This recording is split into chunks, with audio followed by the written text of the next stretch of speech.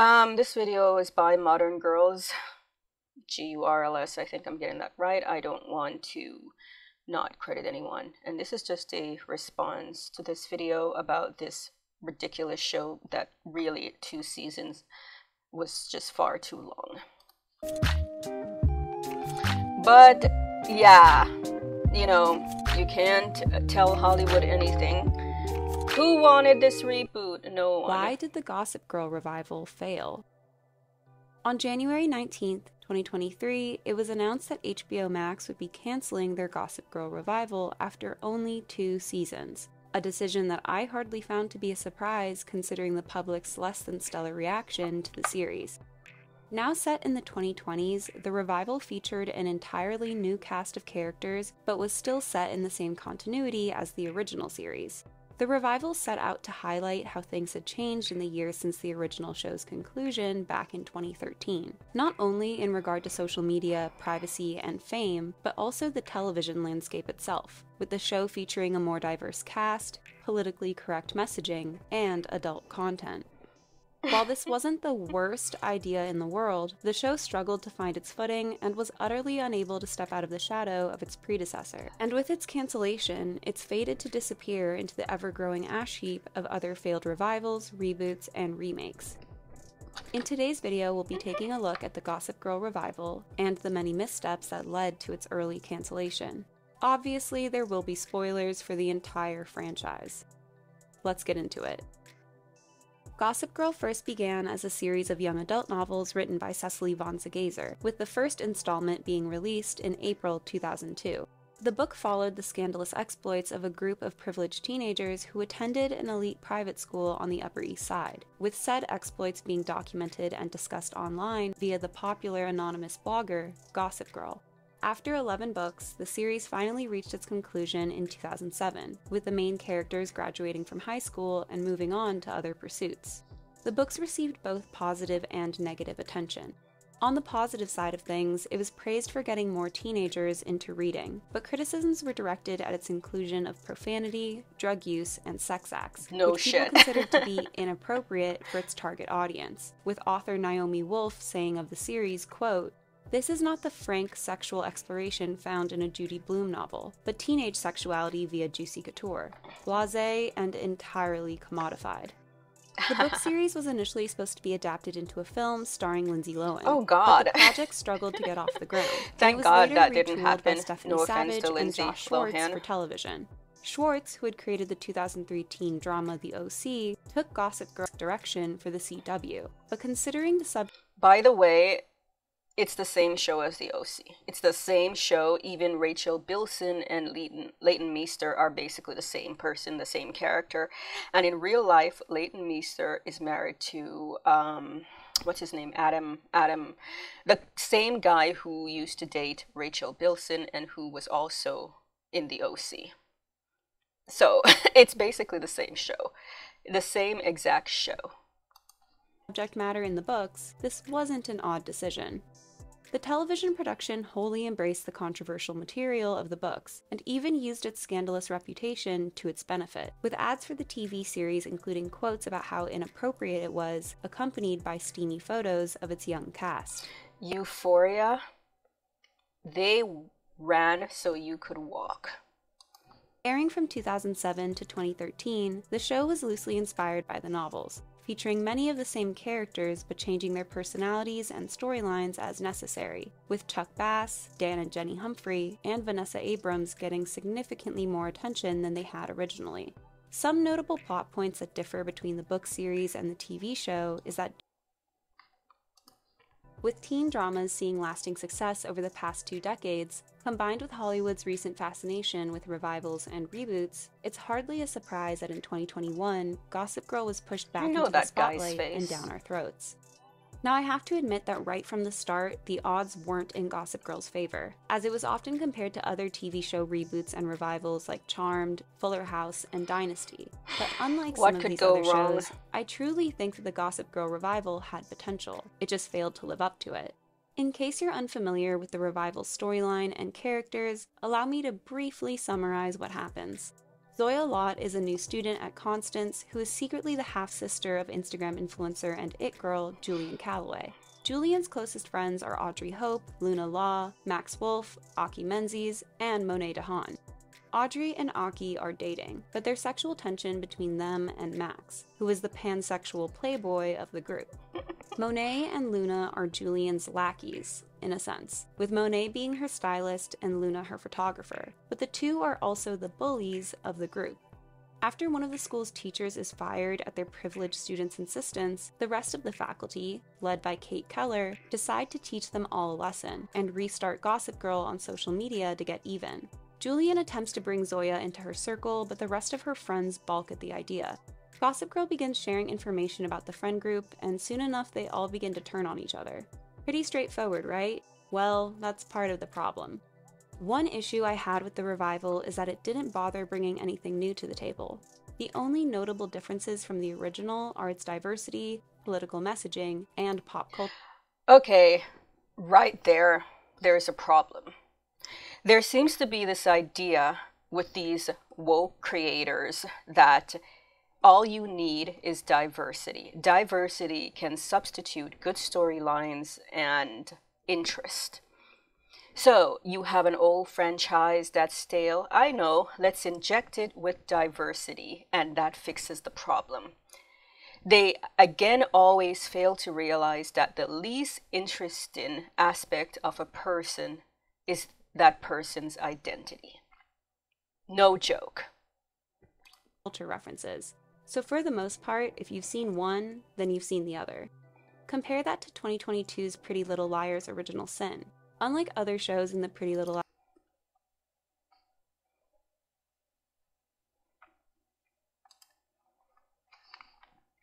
plotlines that would be addressed in a very different manner in the wrong ways, coming across as disingenuous and patronizing.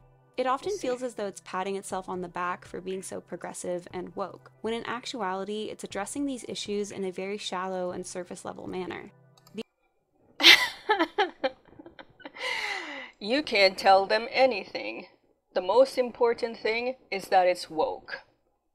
You mean it's patronizing and condescending, then that woke people are patronizing and condescending, that for them franchises exist to be preached as pulpits for them to preach their woke messages from? I am shocked. The original show is sometimes hard to watch in retrospect because it includes plotlines that would be addressed in a very different manner today. The reboot goes out of its way to repeat these scenarios, but through a 2020s lens by condemning the behavior. This would be great if it weren't for the fact that many of the people involved with the original production, therefore the ones who gave permission for those things in the first place, are the same ones now attempting to be like, oh see, we're so much better than that show. The original characters were toxic and terrible, but at least they weren't lecturing each other and the audience about their ethical and moral superiority. Yeah, so you see, what has happened in the last, I would say, 6 years is that many people have become woke. This includes the original creators. Now, there's an argument to be made that this is just a natural growth, or it's just a money thing. They're doing it because that's where the money is. That's what they're expected to do. They don't want to get canceled. This is the only way to get shows made these days, if you insert a woke message on it. But as I've said about diversity, it needs to make sense to the context. If it doesn't make sense, that's how you know it's woke diversity, because it makes little or no sense to the context whatsoever. These new, equally wealthy characters are constantly trying to prove that they're progressive, but the son of a multi-millionaire attempting to be one of the people isn't interesting. It's condescending, like Jeff Bezos thanking his overworked and underpaid employees for helping him get to outer space. Maybe it's just me, but I don't need relatable rich people who go, boo-hoo, it's not my fault my daddy is a millionaire. I want rich people who are so horrible that there's no way of excusing their behavior, but they manage to weasel their way out of situations purely because they're well off and privileged. Show me assholes with no redeemable qualities, who epitomize the selfishness and shallowness of the upper class, then knock them down from their thrones. You could also show how two-faced and malicious they were by having them be vocal about these causes in public, posting on Instagram, going to protests, etc., but in private have them talk about how they don't believe in these issues at all, which wouldn't be far off from the real 1% who are similarly all talk and no action. Okay, she has a point here. She has a point.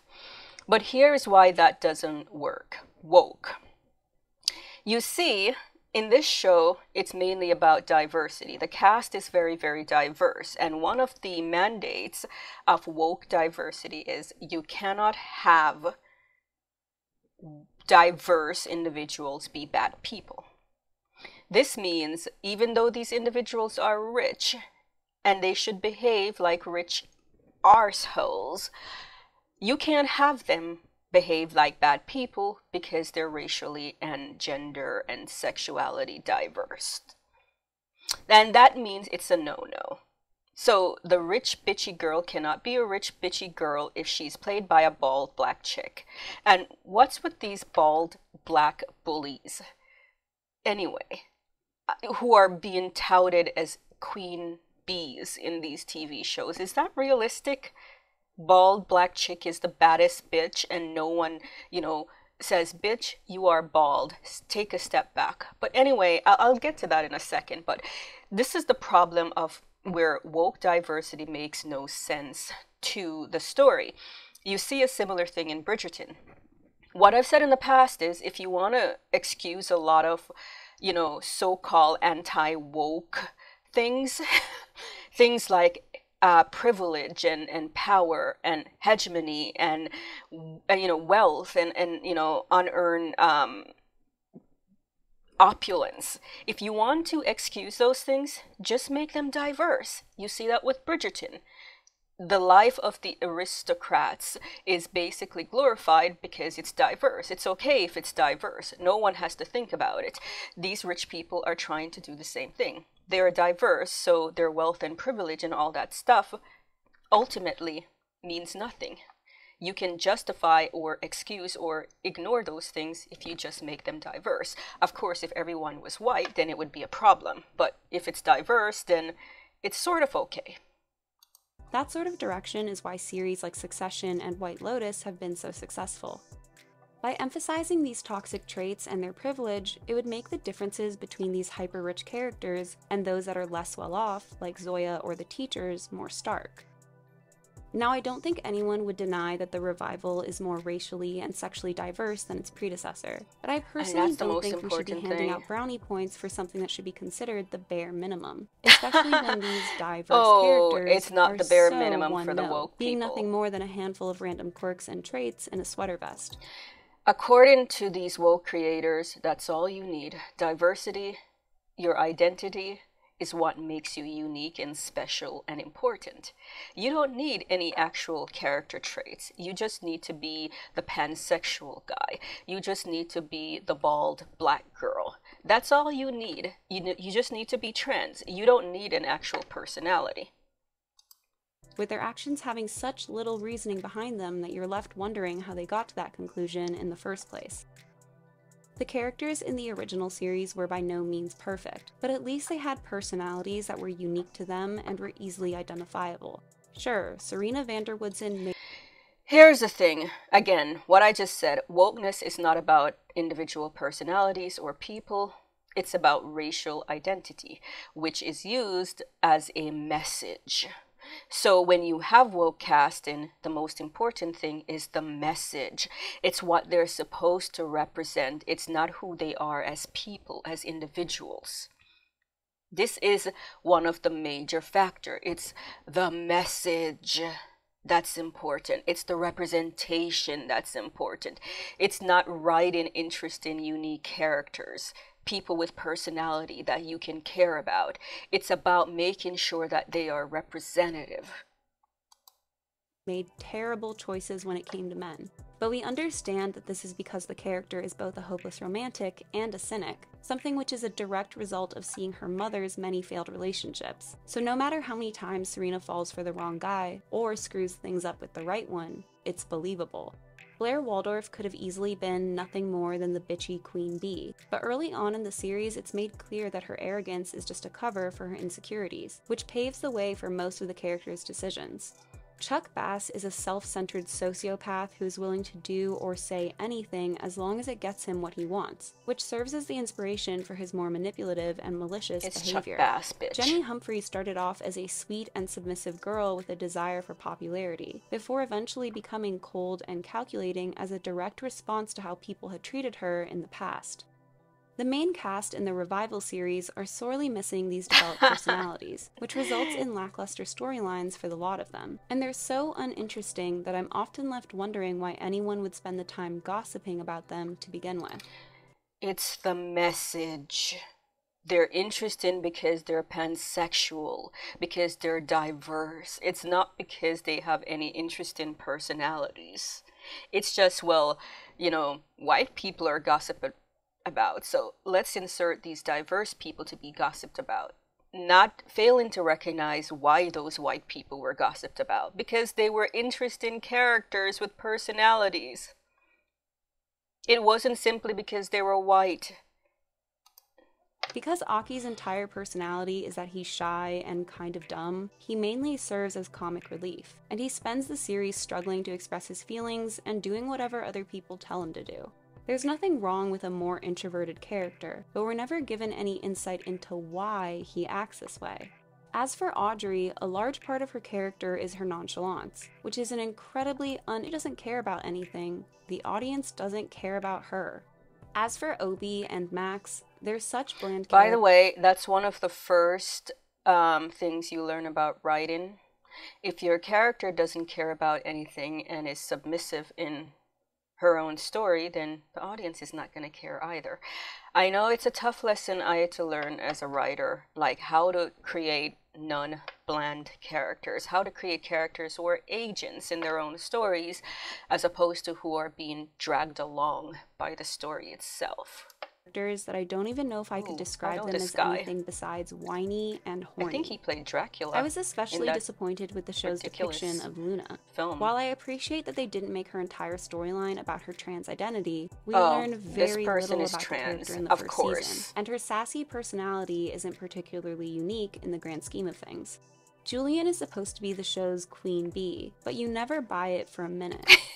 So, okay, this is the point I mentioned. If you saw my Wednesday video, and if you saw the point I made earlier about there's this obsession with making bald, blackish women like queen bees in these YA TV shows, and I don't know what's behind it.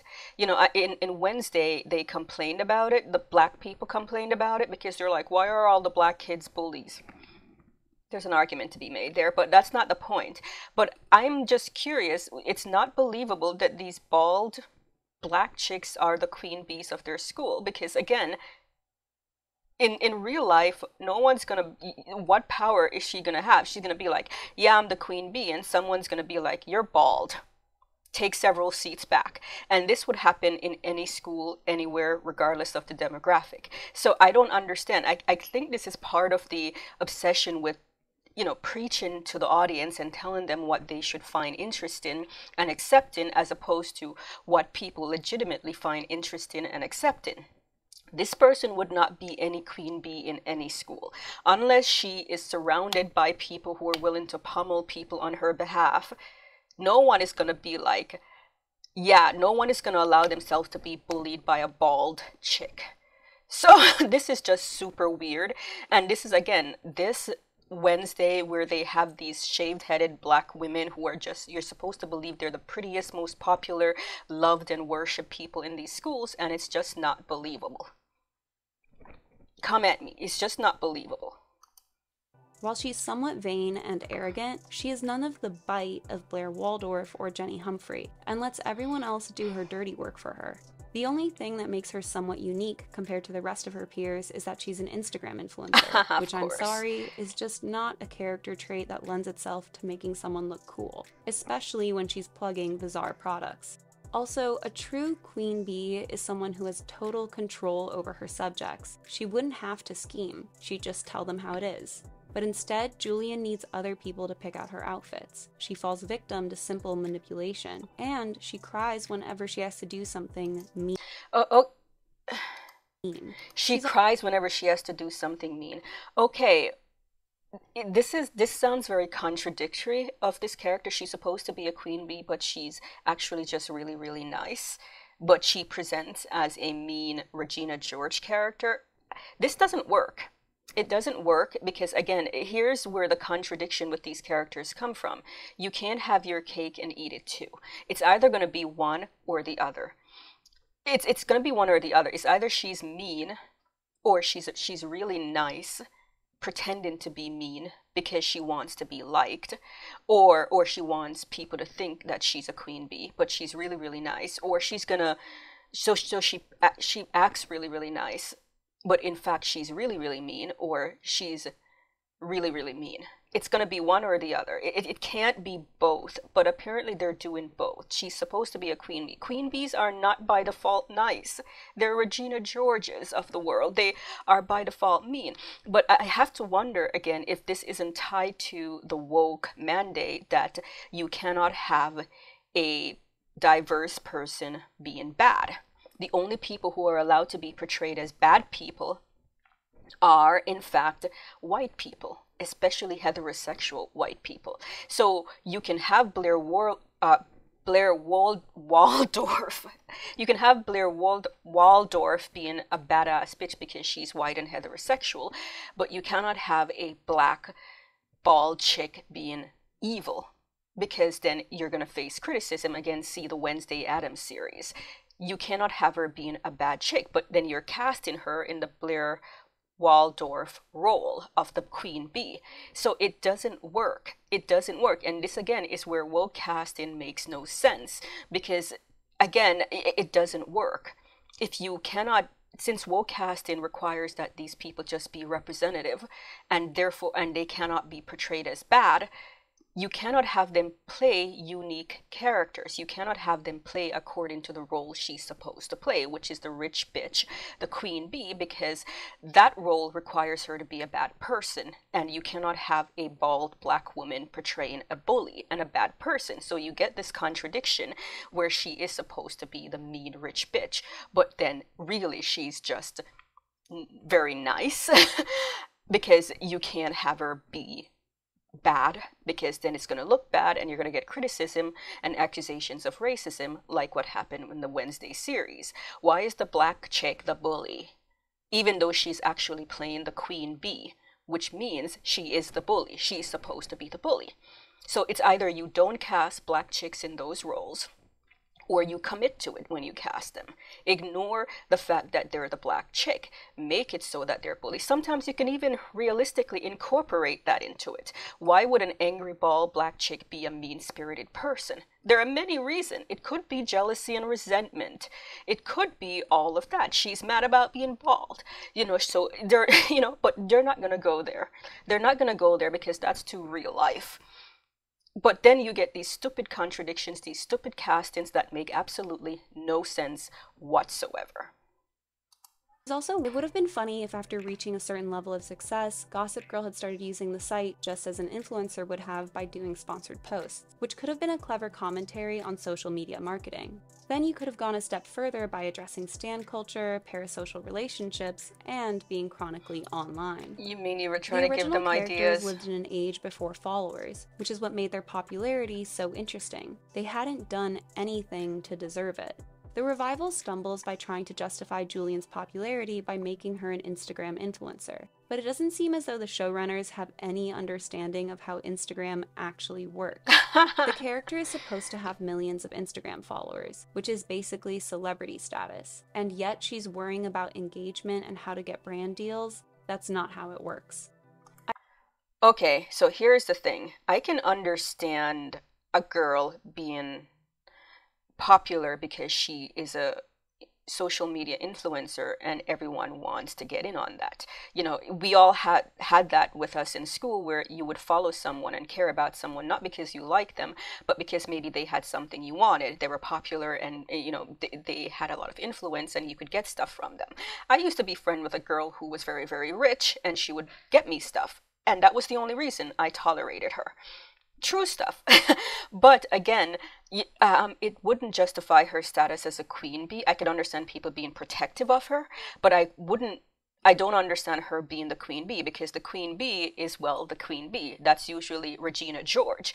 So you can't have her be both. So it seems that the character is just wrong for the role she was cast in, the role of the queen bee. She could have just been, a character who was obsessed with, trying to get in with the in crowd. She feels like a fraud. She doesn't know who she is. She wants to find her way in the world. Let's say she was born working class and she's insecure about that, and she uses social media influencer status to kind of secure her place in the world, because she feels that without it she will go back to being a nobody.